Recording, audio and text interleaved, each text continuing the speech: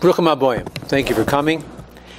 Again, we're on the Gematria series, and the last couple of weeks we've done introductions to. We're going to begin with numbers, letters. So today we're going to start with the letter Alef, which is 1 in Hebrew numbers. So Alef, the number 1, is unique, as it is the first of the whole numbers. As a single entity, 1 is the only number that is not plural. There is no multiple elements in it that can be counted or measured, because 1 does not consist of anything other than itself. Standing alone, and in a class of its own, the number 1 is naturally used to describe the oneness of God Almighty. This oneness is the oneness of an indivisible unity who is not subject to multiplicity or divisibility, and there is nothing else that is truly one. Nothing really exists outside of Him, of God Almighty Himself. Now, the number 1 has unique mathematical properties that in some way reflect the unity of God. Unlike all other numbers, whether you multiply it by 1 by itself or divide 1 by itself, the answer remains 1. 1 times 1 is 1. 1 divided by 1 is 1. The eternal declaration of Jewish faith is the Shema Yisrael. Shema Yisrael, Hashem Elokeinu, Hashem Echad. Hear, O Israel, the Lord is our God, the Lord is one. It is recited at least twice daily. It is one of the first verses that we are taught as children, and the statement we make with our last dying breath. Our mortal testimony to God, the immortal source of all existence, and Jewish life centers upon the realization that He is the source of everything, and existence revolves around Him. The first is naturally predestined to embrace holiness, because it taps into the symbolism of God as the one creator and the first cause. Some examples of firsts being sanctified to God are mitzvot regarding the first fruits, the first of the farmer's crop, the firstborn son, the firstborn of an animal. There are special laws governing the first year of marriage. Other firsts that connect to a Kohen, a priest, as God's representative on earth are the challah, the first dough from bread, Reishis Hagez, the first of the shearing of the wool.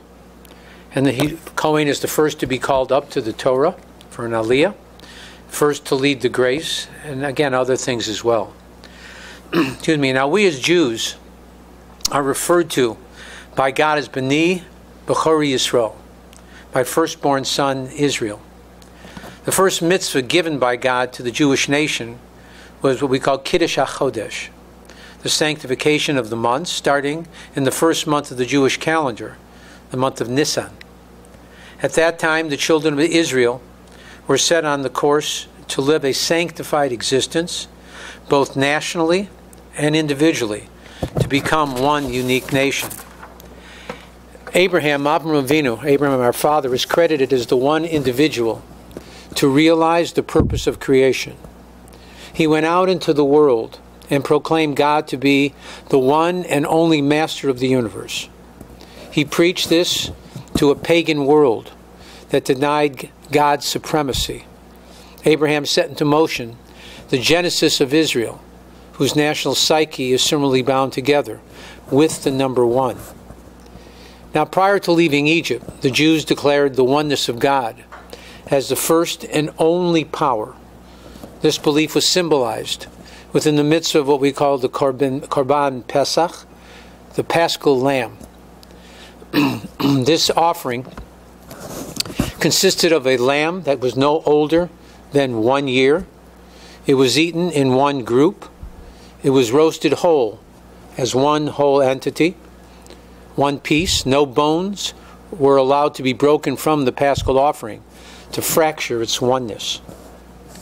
The number 1 is an underlying feature of Jewish life as a whole. We, the Jewish people, have but one God, one ark, one Torah, one altar, one high priest. And that is why the whole Torah was given to us by one shepherd, God Almighty, and taught to us by one leader, Moshe Rabbeinu, Moses our teacher. As our enemies have said about us, we are Am Echad Hashochin Levado. We are one nation that dwells alone. We are one entity, one man, pulsating to the same heartbeat. When a Jew in Paris suffers, the Jew in New York grieves. Madoff, the greatest thief in history, embarrasses us all, even though we stole nothing. And someone like Rabashkin, being released from prison, makes us all feel better, even though we may never even have met or spoken to the man. When a Jew travels, other Jews around the world routinely open up their doors, their wallets, and their hearts to him, as if he was family. We mirror our Creator, as it says, "You, God, are one, your name is one, and who is like your people Israel, one nation in the land." In fact, we believe that God Almighty Himself wears tefillin, phylacteries, and in ours we say, Shema Yisrael, Hear, O Israel, the Lord is our God, the Lord is one. And in God's tefillin it says, Mi ka'amcha Yisrael goy echad b'aretz, who is like my people Israel, one nation in the world. In the future Messianic era, the world will universally proclaim His oneness. As it says, on that day, Hu echad shmo echad, He will be one and His name will be one. Now, in addition to the numerical values, we also have some words that many times are connected, that have the same numerical value. So the word echad, which in Hebrew means one, also has a gematria of 13. The Alef is 1, Ches is 8, Dalet is 4. Again, equals 13, which is the same gematria, same numerical value as the word ahava, which means love. When two people love each other, as Rabbi Kiva says that the primary verse in Torah is V'ahavta l'reacho kamocha, that you should love your neighbor as yourself. When two people love each other, then they bring together the Yud Kei Vav Kei, God's name of mercy, that God becomes part of that relationship. And in fact, the Ahava, 13, you double it for two people is 26. 26 is numerical value of God's name of mercy of the Yud Kei Vav Kei. And to take the 26, 2, and 6, and we add it together, which we also, another way of counting, gives us 8. We know that this world was created in 6 days. On the 7th day, God rested. So 7 is the natural order. 8 is something that signifies something above Teva, above nature, something that's above the world. Reason why, again, that the Brit Milah, a circumcision, is done on the 8th day. Now, if you take the word Echad, as I mentioned before, the Alef stands for 1, which is God Almighty. The Ches has a numerical value of 8, which alludes to the 7 heavens and 1 earth. And the Dalet, 4, alludes to the 4 directions of the compass. In fact, when we say the Shema, we cover our eyes. And when we finish off, we have in mind that word Echad, that we say, we have in mind there is one God, and we lift our hands, 7 heavens, 1 earth, and the 4 directions of the compass. Again, it's all connected with this.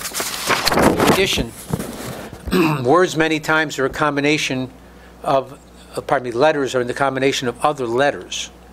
So if you look at the letter Aleph, you look at it closely, it's really a combination of 2 Yuds and a Vav. Yud, numerical value of 10. 2 times 10 is 20. The Vav, 6, 26. So not only do we see that the Aleph, oneness, alludes to God, but also within the makeup of the letter itself, we also have this indication for the holiest name of God, the Yud Kei Vav Kei.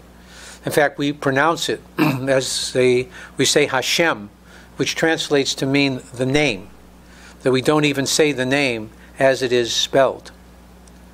Now, an interesting aside, and we'll deal with it again next week, that the Torah begins with a Beis, not an Aleph. And one would have thought that if God would begin the Torah, that it would begin with the first letter of the Hebrew alphabet. So according to tradition, we have a belief, according to Kabbalah, that God went to all the letters and asked them to present a reason as to why they should be the first letter to begin the Torah. And he started with the Tuf, the last letter of the Hebrew alphabet, and came backwards. And when he got to the Bays, he stopped and accepted the logic of the Bays. Again, the letter Bays is the first letter of the word bracha, which is blessing. He did not even ask the Alef for an opinion. And because the Alef did not complain, the Alef was granted the honor of being the first letter in the Aseret HaDibrot, in the Ten Commandments. So the Ten Commandments begins with an Aleph, Anochi, of the word letter from the word I. Now, had the Torah began with the Aleph, so again, Aleph is something that connects with the word Arur, which is cursed. And God wanted to begin the Torah with the letter Beis, which is bracha, which is blessing. So we see that nothing is an accident. That not only is the Hebrew alphabet something that we read, much like A, B, C, D that we do in English, but in English there are also numbers. With Hebrew, every letter has a numerical value, and again has a purpose to it. So again, we've finished off with Aleph today very quickly, and what we'll do starting next week, we'll go on to Beis and then Gimel, and we'll see how far we can get on these, at least the first 20, 30 numbers in the Jewish number system in the alphabet. And we'll also bring in other words, other types of gematrios that we may have something to learn from. And again, as you saw what I did today, not only do we add up the numbers as far as 1, 2, 3, whatever they might be, but if a number, for example, the word emet, which is truth, has a numerical value of 441. But what we do is we add the 4, 4, and 1, just like the echad of 1, 8, and 4 to get to 13. Emet, we add 4, 4, and 1 gets to 9. And again, we'll talk about that when we get to 9, about 9 signifying being an example of what truth is all about. And again,